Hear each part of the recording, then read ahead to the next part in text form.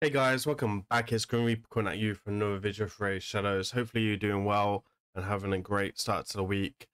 C vs C going on. Hopefully you guys are winning your C vs C, the best content in Raidshadowlegends. It's what we all look forward to, right? Quite a busy week with the Harmony events and stuff like that. Pretty sure it's going to carry on being a busy week next week as well.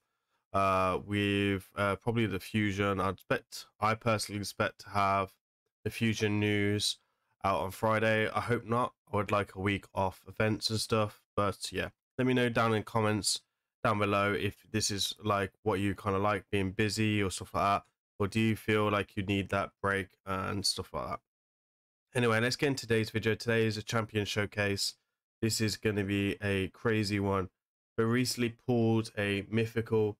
I'm not going to try and pronounce his name because we all know that reading is not my strongest skill and stuff like that. So I want to kind of go over his kit. And today is a playtest with him, right? He's my first mythical on my account. Okay, so he's fully booked to mastery already. I'll show you the build and stuff, and I'll leave pins. So if you pins in the comments down below, so you guys can skip this if you already know his kit. But he'll attack one enemy 2 times. First hit will transfer all buffs from his champion to a target. Then a second hit will then increase the duration of all buffs on a target by 1 turn. This is 1 book per damage, so you could skip to book this. This is generally quite a good A1 because it's a double hitter, so that's quite good against Rhodas, which is quite meta and stuff like that. So yeah, I kind of like that A1. Then he has a AoE, so it attacks all enemies. Each critical hit fills his target's turn meter by 25%. Resets the cooldown of the A3 skill if this attacks kills an enemy. Then resets the cooldown of all this champion's skills if this champion kills 2 or more allies. I have done a little bit of testing already. This is a pretty cool ability. Attacks one enemy will attack all remaining enemies with a surplus damage and an initial target is killed. Then fully heals his champion if this initial hit kills an enemy. So not a lot of books as well, as you can see. Has a nice passive as well. I'm not going to go into that transform because that's a transform. Actually, I do want to talk about a little bit of something of that. So this if this champion is about to get killed by a fatal hit, will block incoming damage and place block buff. So this will work against Rose A3 and stuff like that. On this champion for 1 turn, then heal this champion by 50% of their max HP and fill their turn meter by 100%. That is a crazy passive, to be honest. So this is where I think where I was reading his kit earlier, it kind of lets itself down actually. Transform this champion into the altered firm whenever their last living ally is killed. So basically, from my understanding of this, and we're going to test this out, is if everyone has died on my team, then we're able to transform, which is a sucker, really. It really does suck to not be able to metamorph whenever you want. So apparently, yeah, it's not great. Attacks all enemies. The attack is good, 1,600. Speed is really good. Critical damage 63, reasonable. And then yeah, stats are quite good. Second form looks absolutely incredible. But again, he can only use this right when he's the last enemy. So attacks all enemies, heals all allies for 20% of the damage inflicted. His stats incredibly drop, by the way, for attack and stuff like that. So you're going to do incredibly less damage. Removes all debuffs from all allies, then heals all allies by 30% of their max HP. Places block debuffs on them for 2 turns. Then revives all dead allies with 50% HP and turn meter. Then places block damage buff on all allies except this champion for 1 turn. This is on a 4-turn cooldown. Transform to and then decreases the damage by all abilities. Honestly, if he can metamorph between these two abilities, his value, his surge increases. Like, this is a really cool ability and a really cool second kit if he's able to do it. But the problem is, it has to be the last ally, and that for me is the bomber in his kit, because no other mythical has that problem. Anyway, let's go take him in arena. Sorry, before we take him in arena, let's go and take him in to dragons to see his multipliers. I kind of want to see on like what's going on his multiplier. So we got our ARP, attack up. We have Lydia for the defense down and weaken, and Bad Alf to receive to increase our damage. So I just want to see what his multipliers are all about and stuff like that. I've been really looking forward to doing this showcase, if I'm honest. So yeah, I'm pretty stoked. He is my first legendary as I'm mythical. So yeah, like I'm really hoping that this can do something. Anyway, let's do his AoE first to see if we can kill. We pretty much had defense down and a weak on everyone and poisons. So I just want to see his multipliers. So like 120 to 185. I feel that's pretty average, if I'm honest. I don't feel that's too crazy. All right, let's do his A3 because he does do surplus damage. So I want to see if we can kill anyone. And Venus has like the most damage, the most health here. So let's just go out, see if we can nuke her. 199. I'll be honest, again, it's pretty average. It's pretty average. Like we've got a lot going on here. We've got defense down, weaken. We got increased attack, and we have bad house buffs. So it's like the only thing I'm missing really is like the boss from what's his name? Anyway, let's go and do his A2. See what his A2 is about. And then so his A1. So A1 is a double hitter. This is what the ability I do like. I just want to see so 70k each. Okay, not too bad. Good, decent A1. But again, slightly disappointed. I do feel a bit more is needed on his kit. So yeah. Anyway, we're gonna take it in the arena in a second. I just want to see if we can kill. Yeah, 230.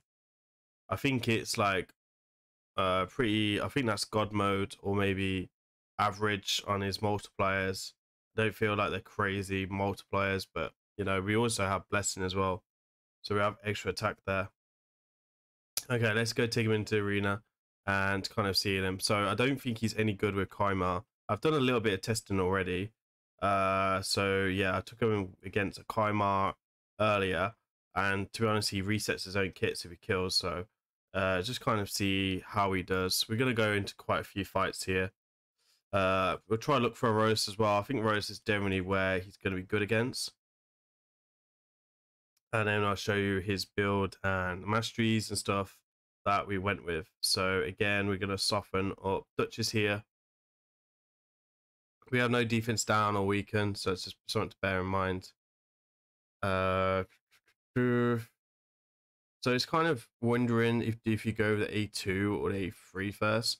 I kind of always like to go with AoEs, but as you can see, like we don't kill a lot of people.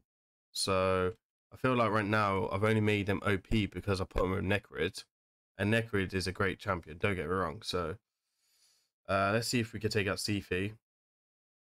We do, and there's the surplus damage. So you can see we do get Duchess with the surplus damage there. And then you got the double hitter coming in from the ally attack. And this guy isn't exactly like cracked on gear. So it's like once you get to the top of the plat, can he do anything at all? In Harmony is pointless anyway because of passive. I feel like he's a very average legendary, if I'm honest. I'm a little bit disappointed. A lot of people warned me that he was probably like the worst out of all the mythicals. I wasn't too sure. Well, we just bolted through here. And then back into the AoE.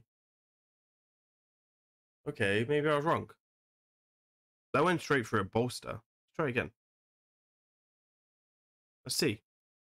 That just literally went through a bolster. This is a speed team, so it doesn't really qualify. They should be able to nuke this straight away.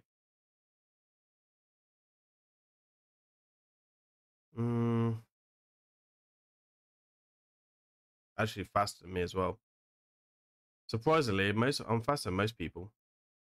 Okay, so for sure we should nuke this. If we don't nuke this, there's something wrong. So we're gonna go with this A2, right? I kind of like the AoE. Yeah, nuke. Okay. Even so, I can do that with Baron. Let's see if we can find something a bit better. Warlords. Yeah, there's no damage to either there. I'm quite low down in arena, to be honest. Oh, okay. So we have a UDK, Necrid, and Sifi and Rose.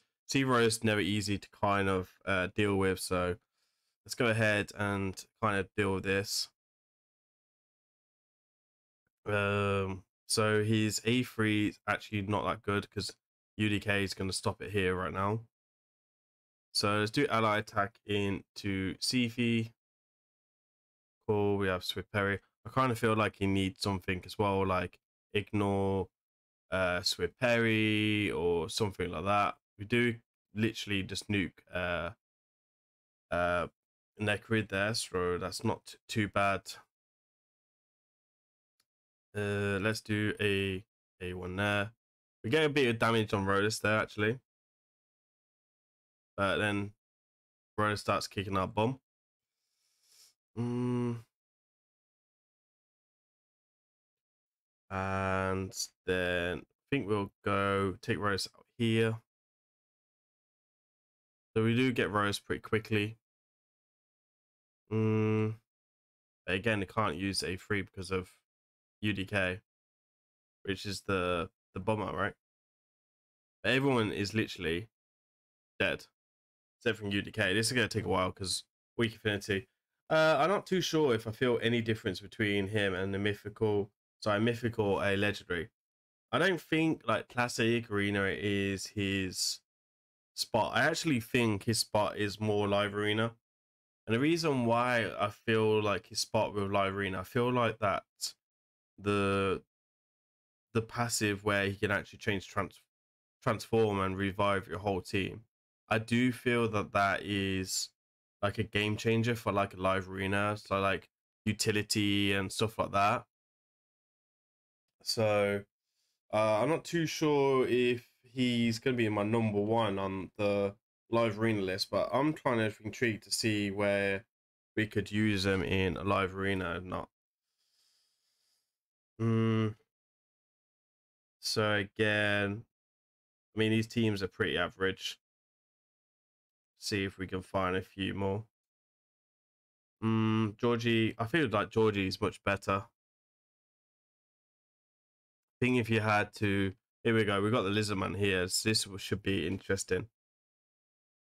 Lizardman is a very good mythical for sure. So we got red versus red here. I'm gonna deal with monkey quite fast. There we are, lovely.